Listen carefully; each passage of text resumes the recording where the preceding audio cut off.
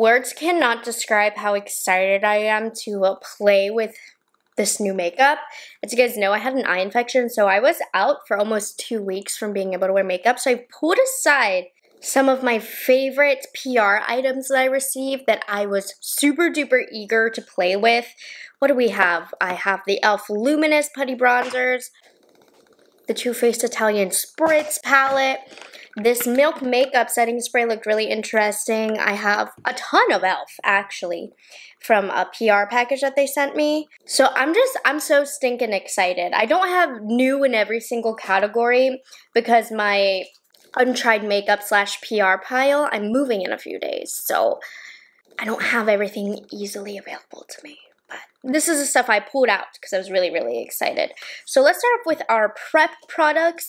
Lottie London launched these Sweet Lips lip mask. There's a few different things. So I have 2 overnight lip masks. And then I also have this lip scrub balm. I'm interested to see if these lip masks are at all similar to the Laneige. I love the Laneige. I always buy them during the Sephora sales. So I think I'm going to start off with the lip scrub balm. And this is in like the flavor Mango Sorbet. But all of these have really sweet flavors. I decluttered, well not decluttered, I put a couple other flavors in a giveaway bin because I don't need all of them. But let's start off with the lip scrub. I love little products like these.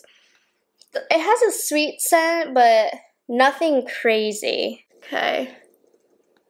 Oh yeah, it's not the most, like, granulated. That was probably the most incorrect word ever. But there's not a lot of granules in here to really exfoliate. You can kind of see them. But it does feel quite hydrating. I think the e.l.f. lip exfoliator and like the lipstick bullet is a little better, but okay, let's try the lip balm. Oh, I forgot to put my little apron over me. If you don't know me, I am the clumsiest person alive. I cannot be trusted without coverage over my outfit when I'm doing my makeup. Okay, let's try now one of the overnight lip balms to see how they compare to the Laneige. I'm going to use Just Juicy, which is in the pink. See, the thing with Lottie London, love them because they were so affordable, but I would say 90% of their products I think are not great. They just don't work out for me. So this is a lot harder than the Laneige. It's not super creamy when you apply it. The scent is so nice though. It's thicker. It definitely is thicker and it's harder. But I think it's going to stay on the lips better than the Laneige, which kind of slides all over my face. Which I don't mind. Obviously, I keep buying the Laneige. Super duper hydrating though. So I would say not an exact dupe of the Laneige because the feeling, the consistency is different. But I like it. I think it feels really nice. I'm happy about this. It feels nice and thick. Like it's going to stay on my lips the whole time that I'm doing my makeup and really hydrate. So I actually like this. I think this is nice from Lottie London. This is a good pickup. And then also to prep, I have this from Youth to the People, which is a great skincare brand. This is the Peptides Energy Eye Concentrate. I believe this is a new product from them. Which, by the way, almost all of the products that I'm using in today's video were given to me in PR, in case you didn't know. But I'm very unbiased with my reviews that I do of PR. If it's crap, you know? Okay, so it comes out like this. Okay, I think we got it. It's coming. There we go. I'm just gonna put a little bit on the under eyes. Ooh, it feels really nice. Ooh, it feels awakening. Ooh, I like the way that feels. So this is supposed to brighten, smooth, and depuff. So we'll let that sit in. I like the way that feels. Okay. Youth to the People does a great job with skincare, so that's really, really nice. Okay, now for primer, I'm going to try this new product from e.l.f. It's newish. It launched a couple months ago. This is the Power Grip Primer, but it has niacinamide in it. Let's try it. It's new. I want to. I'm undecided on how I feel with these grippy primers. I don't know if they really help in terms of longevity. I go by your word in that a lot of you said this grippy primer situation has been a game changer for you. And like the placebo effect has happened to me where I feel like it does make my makeup last longer because it says it's supposed to, but then I really question it. I'm like, does it really? But anyways, I've used the Power Grip Primer from e.l.f. before. I like it. I just don't know if it really does make my makeup last longer, but it definitely gives a nice tack to the skin. I wanted something really tacky because I am using all cream products today. For the most part, very, very little powder. So I want the cream to stay. That's very important. And I also wanted to make sure with the cream that I used a more matte foundation. So this is the YSL All Hours foundation. I've used this on camera before, but since I haven't been able to wear makeup, I haven't been able to use this for my speed reviews. So I need to do some more wear tests out of this before I can put it in a speed review. So today we're gonna use it again because I haven't used it much since I last featured it in that video, so I need to. So what I didn't like about this before is it looked drying on my skin, I thought, and some of you guys were like, you need to give it another chance, Morgan. It's like an all-time favorite foundation of mine, so that's what I'm gonna do. I'm using my beauty blender. No, I think this is the Rephr sponge. I'm really not sure, but I'm using my sponge and I'm going to blend this out. See, right now it looks really lightweight, honestly. I used a new shade, MN1, since the last time I used this. And this shade is a lot better match for me. Ooh, that's nice. Okay, so the reason I only did half of my face is because e.l.f. sent over their Camel Color Corrector collection. Oh, geez. And I already purchased the peach one, and I regretted not purchasing the other shades because I have some fun ideas for these.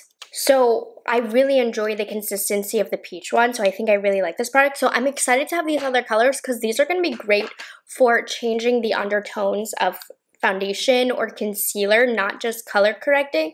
Like if your foundation is way too warm, mix in some of the blue. If the foundation's too cool, you can mix in some of the orange or even some of the yellow. This will also help with coverage over blue if you mix it in like with a concealer. So I've been really excited to test this. Now this foundation, it's a pretty good color match for me, but I want to add in a little bit of blue to see if anything changes. Yeah, let's do that. So I'm going to take some of this. I'm going to put it right beside the foundation. We don't need too much. A little will go a long way. And let's mix it. And so what this blue is going to do is it's going to cool down the foundation so it won't be so warm on my skin. And like I said, this is a pretty good color. I'm not going to color correct this really any other time, but look at that. It gave it almost more of like a, if it's unblended, like it looks a little bit more gray, but you can totally see the difference. Okay, so I'm really excited about that. And like I said, I've been using the peach version of the corrector on my under eyes, and it's such a lightweight consistency. It doesn't mess at all with the concealer that you put over top. And yeah, this instantly neutralized the foundation a little bit more. So you can see it's a little bit of a better match to my neck. Isn't that so cool? So this foundation is looking a lot less dry than it looked the first time, so it was definitely my primer. I mean, don't get me wrong, it still doesn't look hydrating by any means, but it looks a lot thinner. It looks a lot happier on my skin. And then these e.l.f. color correctors, so cool. They are going to be so useful. I definitely recommend picking these up if you struggle with the correct undertone. And then going into concealer, I'm going to use the peach color corrector. I've used this before, but let's play around with the yellow too. So I'm going to do the peach on this eye, and then we'll use the yellow on the other eye and see what we prefer. The yellow is going to be really nice for brightening, I think. And I'm just going to push this into the blue of the eye. The peach is perfect, by the way, for blue, which is what I have. So I'm most likely going to prefer the light peach. But it's so lightweight. It barely adds any coverage, but it really does help neutralize my blue. Let's see how the yellow does. So this one I feel like is just a little bit more brightening. It doesn't do as good of a job of reducing the blue, but ooh, that added a pretty brightness. Oh, I love these. These are such a cool product. Didn't have a new concealer, so I'm going to use the Espresso ABC concealer. I really liked this the first few times I've used it, so I want to continue testing this and make sure I still really like it. Yeah, I feel like this concealer is so thin. It looks so lightweight and healthy on the under eyes. This Espresso brand has really impressed me with their products. Like, look how good my under eyes look.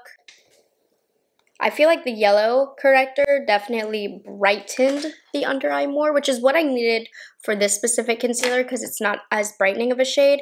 And then I've just been using the Say setting powder, so I'm going to quickly set my under eyes. Nothing new. I'm not applying a lot because today's look is going to be mostly cream oriented, but I like a little bit like right here in the T-zone area. Okay, cool, that should be enough. So I got the Too Faced Italian Spritz palette in the mail, and I probably would not have purchased this if it weren't sent to me in PR, but so many of you guys expressed interest in this and wanted me to review it, and you were like, Morgan, the formula is made in Italy, which Too Faced doesn't do a lot. So I don't know if it's only because it's the Italian Spritz palette, or hopefully from this point forward, they will formulate their products in there. If it's good, we'll see. We'll see. But you guys were telling me that I needed to try this, so let's go ahead and do that.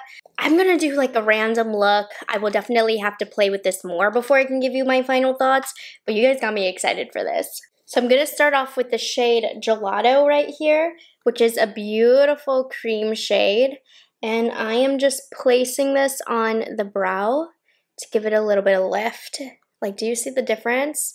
It looks so much better with a nice matte cream shade right under here. And then I want to start off with Holy Cannoli, which is kind of like a pinky peach shade. And I'm going to put this on the inner half of the crease. I have no game plan right now. Pretty much any shade that looks pretty to me, I'm popping it on the eyelids. So that's really pretty, and it has more vibrancy than I thought. Okay, go off. I like that. And then let's hit up When in Rome, which is a little bit more of like a deeper pink. And I'm gonna, oh, okay. Yeah. We're going to disperse that between both eyes. Normally I do one eye before filming, but I'm out of practice. This was on accident, and we're just going for it that I'm doing both eyes at the same time. So if the look turns out ugly, this is why. I had no game plan. Okay, so far, so good. Then I'm going to take a Esam S33, and I'm going into Spaghetti About It. That's a funny name. And I'm gonna just fill this area right here. I do plan on putting a darker shade here, but this is just to play with more colors, to be honest. This palette smells good. It's not too strong or overwhelming of a scent, but it does have a nice, sweet, citrusy scent to it. Okay, and I'm gonna use the same brush, and we're gonna go into Mamma Mia, and I'm gonna start off by placing it along the lower lash line in the outer corner of the eye. And then I'm going to kind of blend it out and up. This shape of eyeshadow is just more flattering for my eye shape and the look that I kind of want to go for, but you don't need to shape the eye exactly like this. Okay, it doesn't have as much like pigment as I wanted, but it's okay. Then I'm going to go in with a bigger brush, and I want to blend out the edges, because I will say, like, these are not hard to use, but this is a little stuck. So it's not blending out completely seamless with this first experience. And because I just have a lot of experience when it comes to makeup, I can fix it, but it looks a little patchy to me. I don't know. I'm also not using the brushes that I typically use because I'm washing them, but I'm gonna try and fix those. and make it look better. Okay, next up, I'm going to take Lake Como. And this one felt a little like messy to me. I wanted to see how these shadows adhered to the eyelid. This one looks so pretty. Ooh, okay. This brush is from Sydney Grace, by the way. Okay, it's a little sheer. I felt like maybe it probably would benefit from having like a matte shade underneath, but it's building up fine, or use your brush wet with this shade. But it's really pretty and soft. It's kind of like Cinderella-y. And when I do reviews, I don't wet my brush because I just really want to see the shadow in its true form. But yeah, I'd probably wet my brush if I were using this over a bare lid. Then I'm going to use the same brush and I'm going into Lake and Bake. Now this is a much different formula than this shade. So this shade is kind of like more slick and light, whereas this one is more creamy and thick. So I'm interested to see. I feel like this one definitely needs a finger. Yeah, it's just not picking up on the brush as well. And I'm focusing it on the center of the eyelid and then meshing it into the outer corner color, which I'll probably go back in the outer corner color and add more to make it more of a blended, smooth transition. I'm not loving this look. In my head, it looked a little different. This is why I normally do the eye look on one eye first. But we'll make it work. I can immediately tell I need to reapply some of Lake Como because it came off a little patchy right there for some strange reason. And then definitely taking Mamma Mia, which is the outer corner color, and building that up to make it look more deep and blended. That dark shade was a bad decision. Guys, look, it looks a little patchy. I'm trying to figure out the situation. For the lower lash line, I'm going into When in Rome, which is that bright pink color. And I'm not going to put it all the way in towards the inner corner, but you can see it's going halfway in. And then going back into Mamma Mia. Mamma Mia. Here we go again. Okay, going back into Lake Como. Okay, I feel like that looks a lot better now. I don't know, you guys. I want to say it's a better formula, but I definitely need to play more. From what I'm feeling out a lot of times with these Too Faced palettes, the shimmers are really weak and not worth it. These feel a lot better than some of the older palettes, but I didn't have the easiest time with this palette. So definitely make sure you're subscribed because I will be letting you know my final thoughts as I use more shades on my eyes. But it's not taking my breath away, you know? My shadow looked a little patchy there before I fixed it. So I'm just taking a little bit of leftover concealer because I overblended a little bit so it looks messy. So I'm just going to blend that. All right, continuing on before I finish like liner and lashes, I have these from e.l.f. They launched the Luminous Putty Bronzer, and the reason I was curious about these is because I did not like the Luminous Putty Blushes. So I want to see how these compare to the Tower 28 ones that have the shimmer in it, and if I like it. And the shades they sent me, very interesting. Look, this is the deepest, darkest one. How cool is that? It almost looks a little like plum-like. But for me, I'm going to use the shade Sun Chaser. I think this one's going to be the best shade for me. And you can see it's luminous. So I'm just using a Morphe M536. That looked a little muddy right there. Okay, what do we think? Honestly, I think it looks a little more flattering than the Tower 28 with shimmer because it's less noticeable, but it definitely has that luminous look. I do need to build it up more than the Tower 28 because the Tower 28 is a little bit creamier in consistency. This one's a little bit harder, but it's not peeling anything underneath. I might have even benefited from using a little bit of a lighter shade. Okay, I will have to use it more again just to see like when I go outside how it looks. But I feel like the luminosity is really pretty. It doesn't get patchy like I feel like the Luminous Putty Blush. I like it. I think that's nice. And then I'm going to try the Vacay mode, which is the lighter shade. I want to contour down my nose to see, because this one is more gray. Oh my gosh, this is going to be so good for my pale friends. Or fair, that's the nicer word. Like, do you see how subtle that is on my nose? Probably would want it a little darker normally, but I wanted to try that. Definitely not my preferred shade for that technique, but a little something. And then lastly, I got this from Bobbi Brown in the mail. This is the Pot Rouge for lips and cheeks. I'm really excited that Bobbi Brown sent me this. I don't know, I feel like it might be good. Look how cute the packaging is. The only thing with this shade is it looks kind of light, but let's see. And I want to try it on my lips as well. Ooh, it has like a really creamy feel to it. Ooh, that applies pretty nicely to the cheek. This particular shade is nice and subtle. It's not gooey, it's not sticky, which I like. It doesn't feel like lip gloss.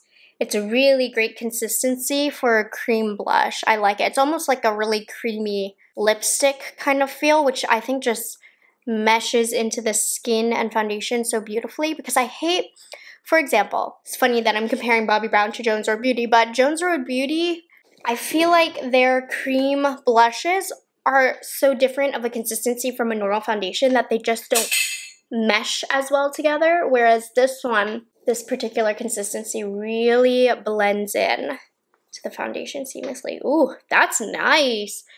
I think you'll put it on the lips as well.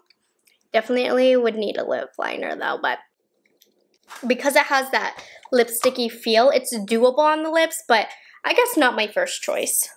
But I love this as a cream blush. I think it's so pretty, subtle.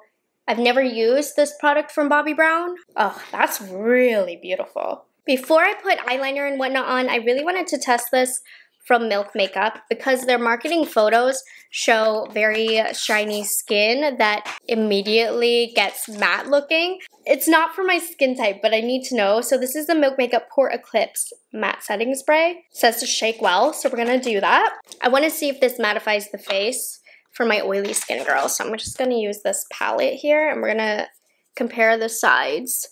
So I'm gonna leave this side. Let's see. Let me get a feel for the mist first, okay. It says to set for 1 minute. And let's see if this side will look more matte than the other side. Because I feel like it could be really cool if you have oily skin, if you're using all cream products, or if you just want your makeup to last longer. Hopefully this does that. And while that's happening, I'm gonna take a little bit of this Hard Candy eyeshadow marker, and I'm just using the black shade to smudge into my lash line. They sent over a bunch of different shades that looked really beautiful. So I really want to try these. I don't think today's going to be the day, but I saw Emily Noel talking about these. So I will keep you updated on those when I do try them. But I'm going to use the black one to see what we can do as far as eyeliner. The packaging feels really high quality. I'm not going to do anything crazy like I said. I just want to smudge it into the lash line. Ooh, very creamy.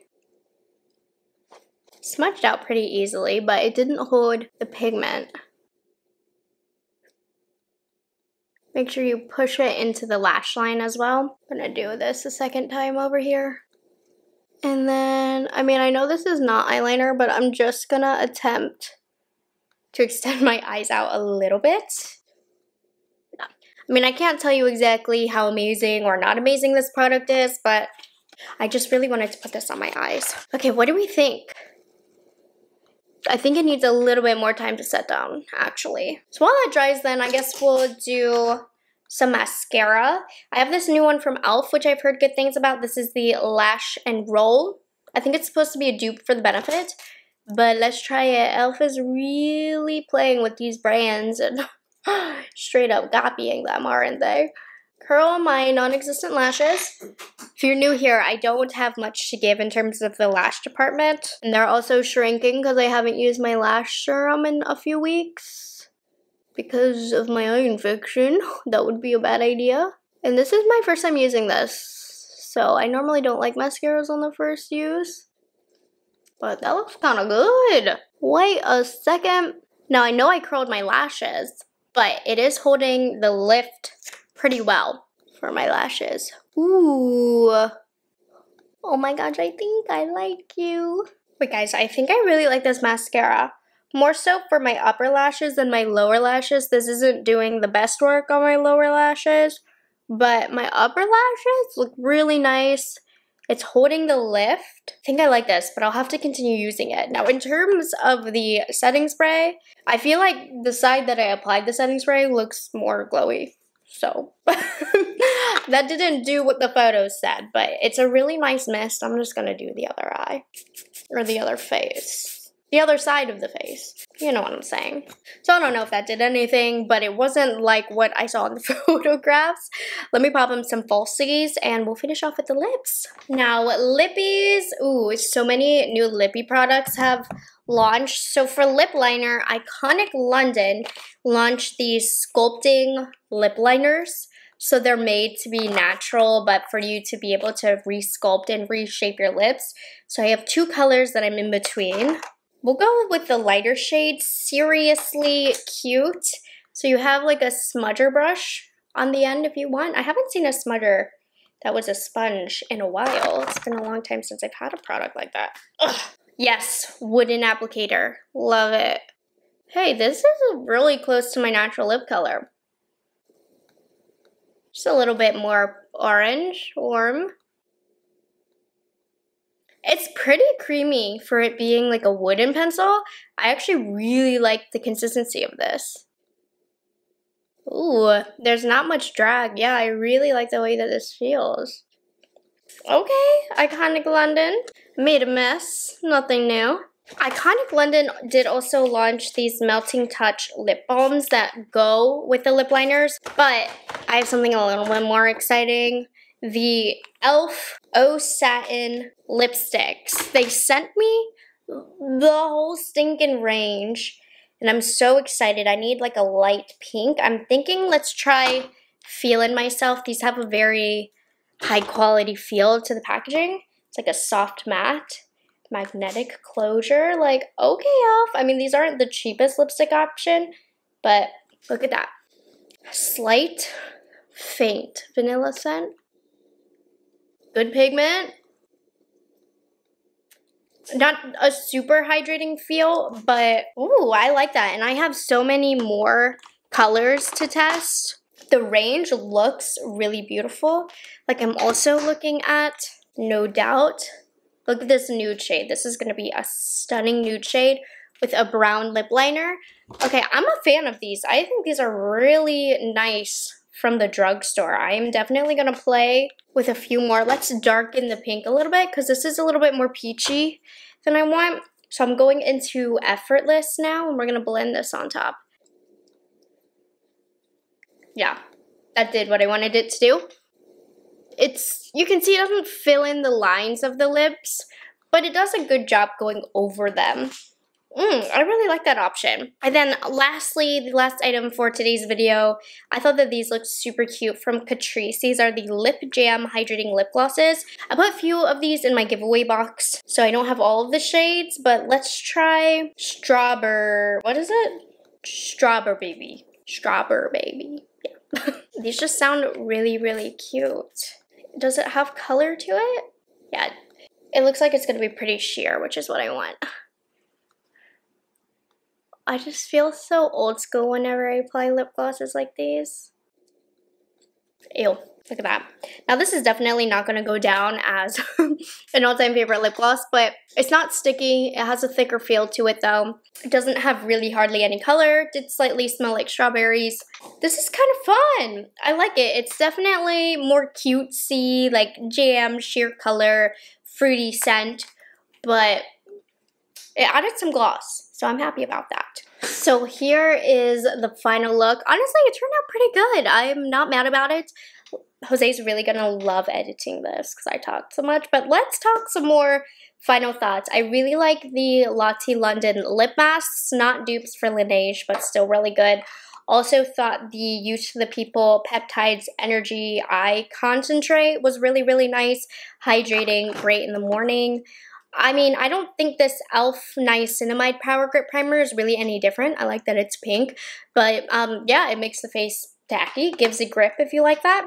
And I definitely am much more happy with the YSL All Hours foundation today, especially since I paired it with mostly cream products. It looks really light and thin on the skin. It doesn't look drying, and it should last a long time. I think the product of today's video were these e.l.f. color correctors. So fun. A lot of versatility you can get with these. And then, not new, but really liking this espresso concealer so far. Not in love with the Say powder because it kind of darkened, but it did blur. I'm not sure. I'm not sold on the Too Faced Italian Spritz palette. It does feel like a better formula, but you saw I did get a little patchy with it today. I'm going to continue testing it, and I'll let you guys know because it might have just been an off day today. So keep your eyes peeled. The Luminous Putty Bronzers from e.l.f. so far so good. I think it's better than the Tower 28. It's less shimmery, glittery, and it applied really nice, wasn't patchy. Also, I think this is in second place of my favorite product from Bobbi Brown. The Pot Rouge. What a beautiful cream blush. And I'm also pretty impressed with the e.l.f. mascara. I want to use it some more because mascaras can change as they are more exposed to air. I don't know about this Milk Makeup Setting Spray. It didn't do what was advertised, but it might end up helping with wear a lot, so we'll keep you updated on a speed reviews. I like the Iconic London lip liners. I'll have to play with the other colors that they sent me, but it's the perfect consistency for me. The e.l.f. lipsticks I also really like. I think this is a great launch from e.l.f. I like this formula better than their cheap little plastic ones, and the packaging is super high quality. And then these Catrice lip jams, super duper cute. Not an all-time amazing formula, but very, very fun. So I hope you guys enjoyed this video, just getting ready with me, playing with some new launches that I was excited about, seeing what are hit and misses.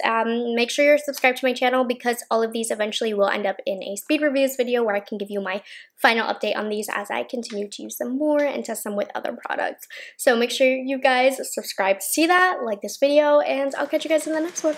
Bye guys, have a good one. Here we go again.